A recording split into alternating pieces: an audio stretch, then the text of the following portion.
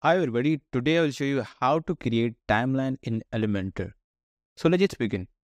Alright, so to create the timeline in Elementor, what we need to do, we have to install the plugin.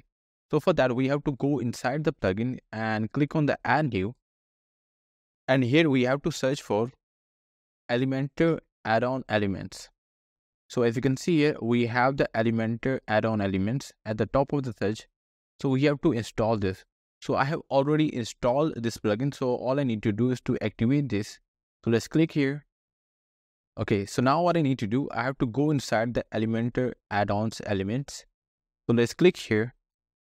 And here you can see the dashboard of the Elementor add-on elements. Okay, so here what we need to do, we have to enable the timeline that you can see is already enabled or activated. Okay, so now what I need to do, I would actually need to create a new page for the timeline. Okay, so let's click on the add new in the pages. Okay, so let's just write down the title for our page here. So that would be timeline. Okay, so let's click on edit with Elementor.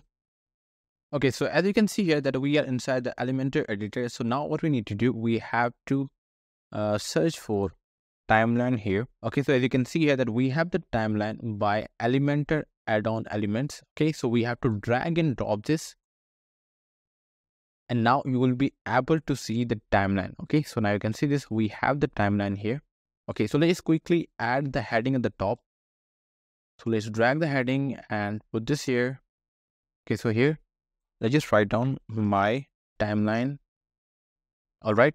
Okay, so now let's click on the timeline here. So in the timeline, as you can see that we have the three different options. The first one is the skins and the second one is the timeline and the last one is the global icon. Okay. So in the skins, we have the three different skins here. We have the skin 1, 2, 3, and 4. Okay, so let's select the skin 2 now. So this is how the skin 2 is looking. So if I just click on the skin 3, this is how it will be looking. And in the last, we have the skin 4. So this is how the skin 4 would be looking. So at the moment, I would actually select the skin 2 here because I really like the skin 2 here. And after that, we have the source of our timeline. So in the source of our timeline, at the moment, we have the custom. And along with that, we have the post as well. So if you want to create timeline of your blog post, you can also do it from here. But I will actually go here with the default value. So after that, let's just explore the option of the timeline. So in the timeline, as you can see that we have the three different items. As you can see here, we have the three items here in the timeline. So if you want to add the new item, you simply click on the add new item. And here, as you can see here that we have the date of the timeline, we have the link, we have the title, we have the icon, we have the content. So you can simply add the content from here. And if you want to add the media or the image, okay, you simply click on the media here and you simply add the media here as well. And in the last, we would have the style. So in this style, we actually have the three different options: custom card style, custom image style, and the custom icon style.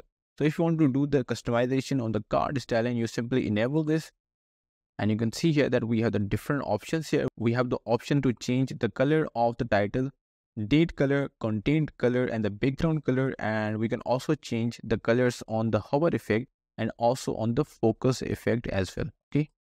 And in the last, we have the alignment as well. Okay. And if you want to customize the image style, you would also enable this. And if you want to customize the icon style, you would also enable this. Okay. So at the moment, I would actually like to delete my item 4 here. Okay. So let's delete this.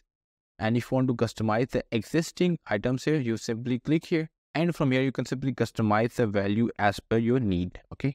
So here, I would actually change the value of the date. So that would be 23 here.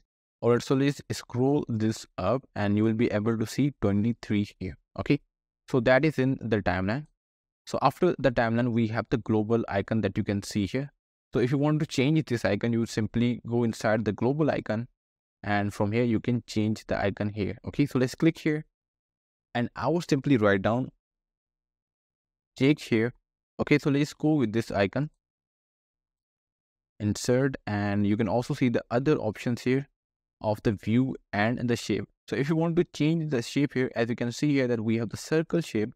So if you want to change the shape, you simply do it from here. You can see here that we have the circle and we have the square. but I will actually go here with the circle shape. And in the view, as you can see here, we have the two different values. We have the stacked and the frame. And I would like to have the framed value here as well. Okay, so this is how we can change the icon here. And you can also add the custom icon and the text if you want to.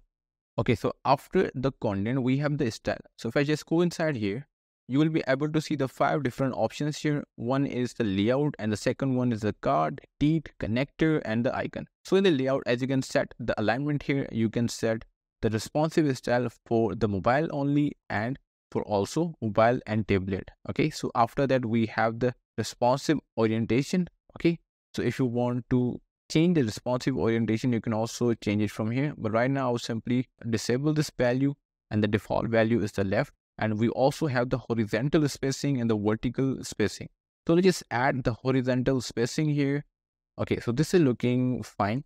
And if you want to add the vertical spacing, you can do it from here. Okay, so now let's click on the card here. So in the card, we have the bunch of different options. So we have the option of the alignment, padding, and in the image, as you can see that we have the alignment again and the alternate style. We have the size, we have the spacing, we have the radius value. And you can also see that we have the arrow alignment, border type, and title color, content color, title typography, content typography. And you can also see the bunch of different options here. And after that, we have the date. So in the date, we have the similar kind of options of the padding, margin, and the color. And after that, we have the connector. Okay, so in the connector, we have the color, progress color. Okay, so if I just scroll down, you will be able to see the blue color here. So that is actually the progress color. So I want to change this. Okay, so I actually want to match the color of the progress with the color of our icons. So that is actually the green color. Okay, so let's click here, and here we have the green color. So let's just select this, and now you will be able to see that we have the matching color of the icon and our progress bar here. Okay, and we also have the color here. So if you want to change the color of this line, you can also do it from here. Okay, so let's just click here, and here I would actually go here a kind of grayish in the white color. So that would be theme color 6. Okay, all right, so I think I should actually go here a bit darker color. All right, so this is looking better. Okay, and you also have the progress offset and the thickness. So if you want to increase the thickness, you can do it from here. And in the last, we have the icon. So in the icon, as you can see this, we have the primary color, secondary color, and the other options that we have seen earlier of the size, pairing, and the rotate. All right, so as you can see here. All right, so now let's just publish our timeline here. So let's click on the publish. And now let's just have a look at our page, and you will be able to see the timeline here. Okay, so this is how our timeline is looking. Okay, so if I just scroll down, you will be able to see the progress bar here, and this is looking really great here. So this is how we can create the timeline in the Elementor. So if you really find this video useful, hit the like button and subscribe the channel.